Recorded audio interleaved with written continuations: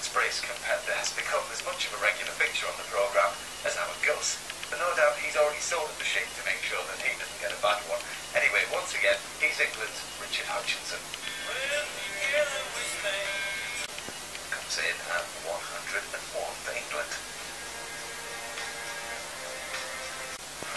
Now another handler returning this year is the Irish brace competitor. Mind you, we will be hoping that things turn out a little bit differently to how they did last time. Here's a reminder. Believe it or not, this simple white post is the most important part of the whole course, as this is where the sheep are waiting. Hopefully the dogs arrive here in unison and all of the characters and personalities can meet for the very first time. Now next up to find out what's in store is a man who won the brace round and the single round in the same year. It's Colin Gordon for Wales.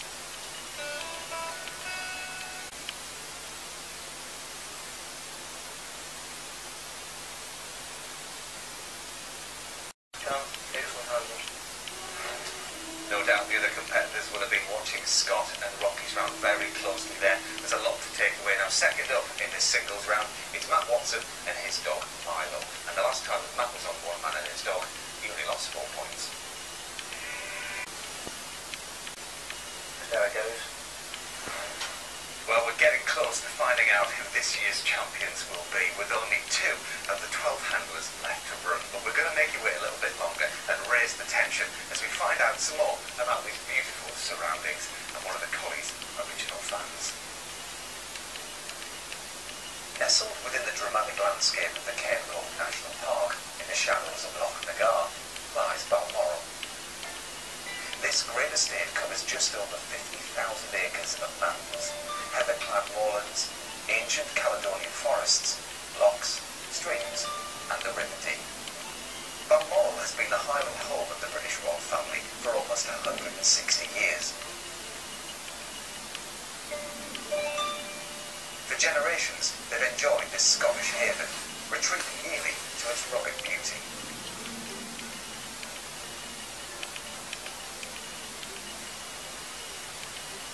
It all began in the autumn of 1842, when Queen Victoria and Prince Albert made their first visit to Scotland.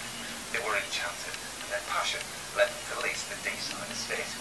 Queen Victoria noted in her diary, "So clear and so solitary, it did one good as one gazed around, and the pure mountain air was most refreshing.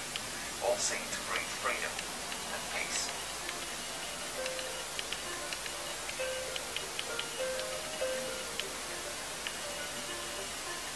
Prince Albert bought the land here for his wife in 1852 and began to rebuild the castle to house their growing family. In fact, Queen Victoria herself laid this very foundation stone on the 28th of September 1853, but they would only share a few precious years here together.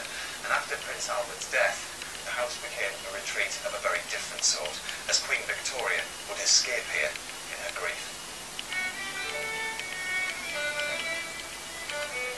Often by Victoria's side in those years were 2 collies, Sharp and Noble. Of the many dogs that Victoria owned, these were among her particular favourites.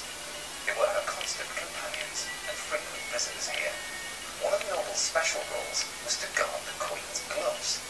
Victoria described him as the most biddable dog I ever saw, and so affectionate and kind. If he thinks you're not pleased with him, he puts out his paws and begs in such an affectionate way. Border Collies have always had a special place in my heart. They're such loyal companions both at home and working out on the farm. And Queen Victoria's affection was captured with this loving tribute. And it reads down here, "Noble by name, by nature noble too, faithful companion, sympathetic and true."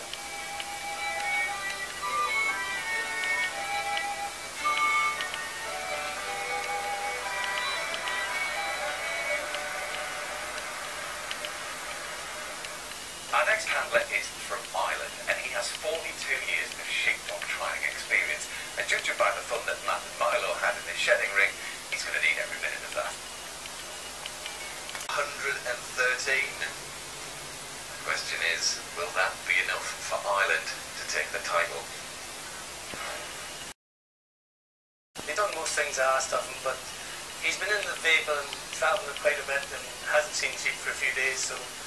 The last country to grace the podium in this year's Waterman and his dog is Wales. Now they need to score over 113 to be crowned champions. Let's meet Graham Powell and his dog Gwen, the team faced with that task.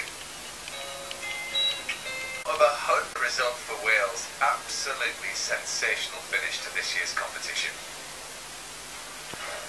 Let's have a course, too many problems at all. No, the outfield work was quite good from all of them, yeah.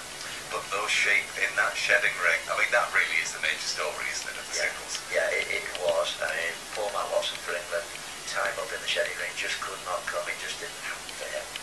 And then when he came to Ireland, Frankie McCulloch, well, that was a near disaster. It cost him dearly. It did, and there were vital points that they cost him as well. And even Graham Powell, his sheep got out of the shedding ring, but he got them back, and he just got that better score in the shedding ring. And a word on Scott and Rocky. Well, they made it look so easy.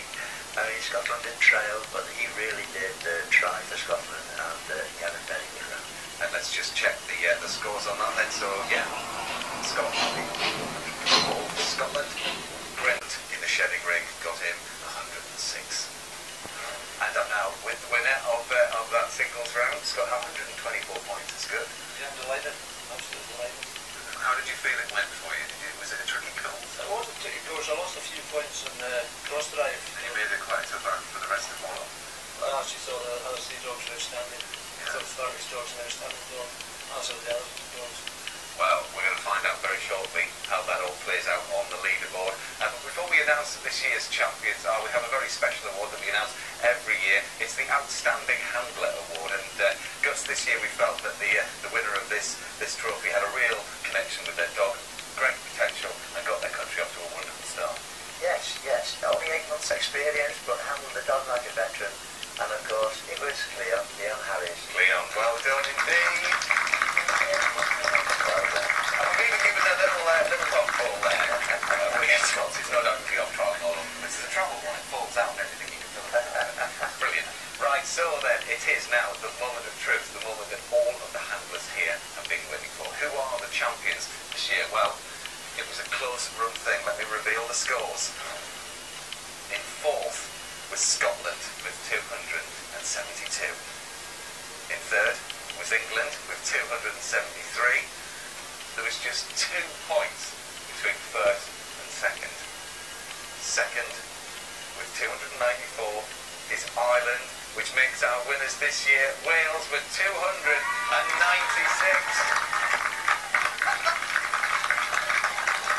Unbelievable.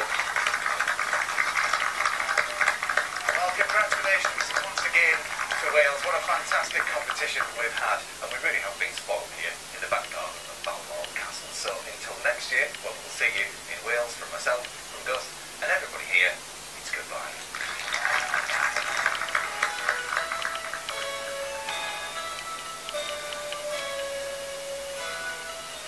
A tale of wartime espionage next on BBC Two Christopher Plummer stars in Triple Cross.